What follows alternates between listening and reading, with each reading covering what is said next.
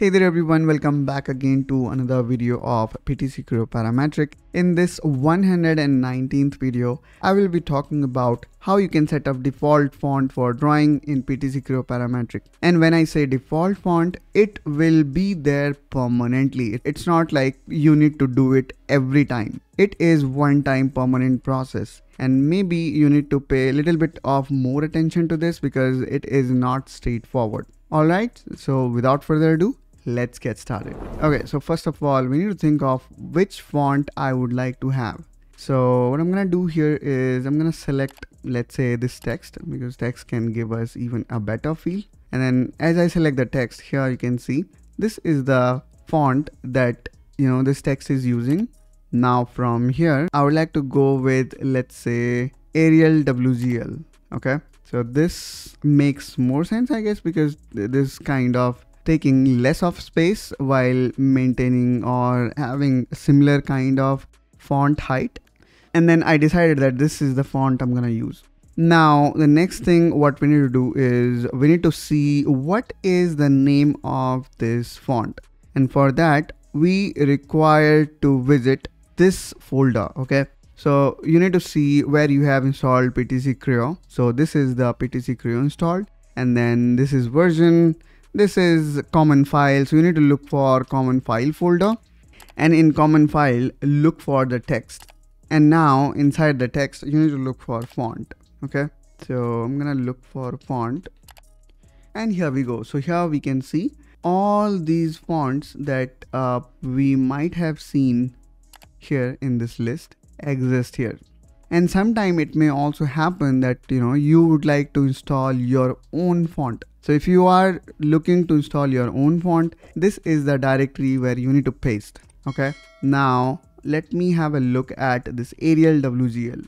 So this is real name of Arial WGL, okay, which is AR_WGL and then underscore again, and this underscore look like two underscores together. So what I'm gonna do here is I'm gonna go rename, and then let me select the whole name here.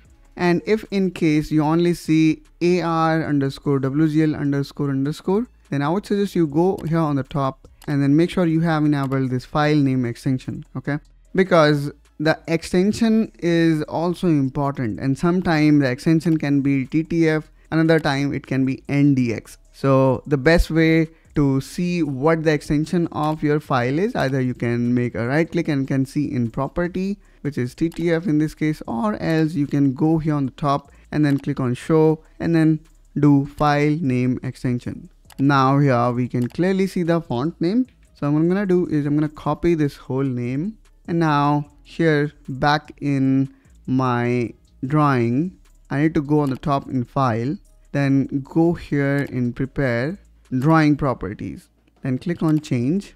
Now the setting that you need to look for is default annotation font. Okay, so I'm gonna type here default underscore annotation, and in fact you do not need to write it completely. Let me click on find now, and here is the setting.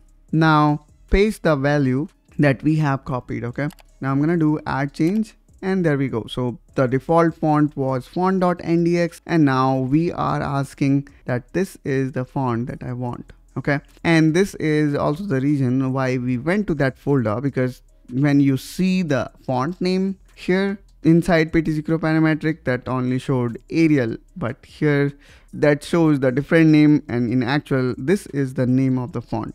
Now click on save.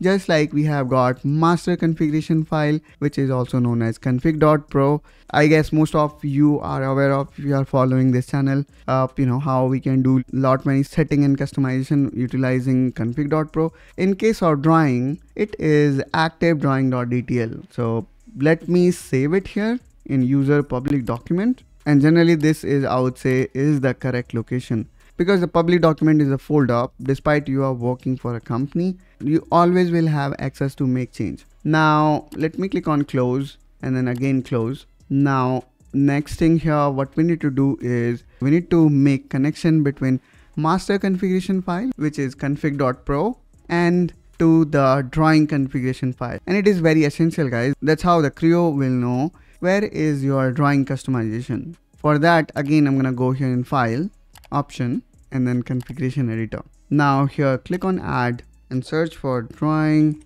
underscore setup file. Okay, and here actually I already have set up this path, but again let me show you how you can. So again I'm gonna go in the same directory, and it's up to you. You can also create things like this where you are setting up all your customization at one place, or you can keep it at a default location. Now I'm gonna hit OK, and that's how now here we have specified where is the drawing setup file. Now I'm gonna click on export configuration and I'm going to save it. Now let me click on view, close, and let's do erase not displayed. Now let me actually quickly create a sample part. Maybe I'm gonna quickly create maybe a rectangle, and let's leave it. I'm gonna add a hole, and now let me go file, new drawing, and then let me specify the format. Okay, so now let me click on general view and let's make it front. Probably I can also add a projection view. Now let me select both and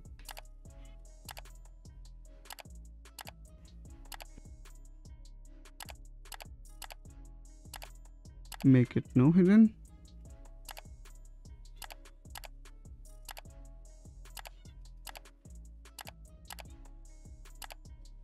Make it hidden. Now let me create some of dimension. Okay, and there you have it. Now we did all the customization, and let me click here on this dimension and go to format, and there we go. So here you can see this was the default font we have set up, and you can see I created everything from scratch. And even if I close this and then I restart my Creo, it should able to retain all the settings that we did.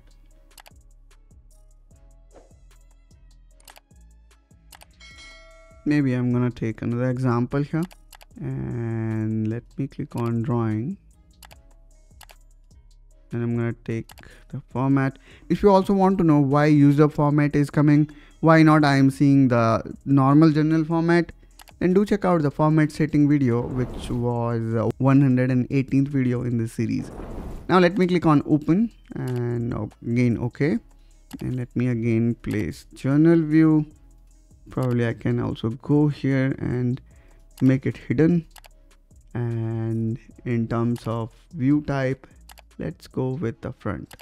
Now let me also select the dimension directly from here, and no matter whether you choose the automated dimension or you create dimension by yourself here in Creo, you will see the font remain same that we have selected.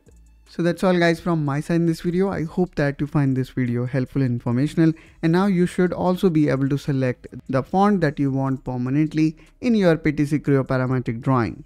Also be sure to subscribe to Engineering Pritam to follow the complete PTC Creo Parametric series from zero and other engineering related topics.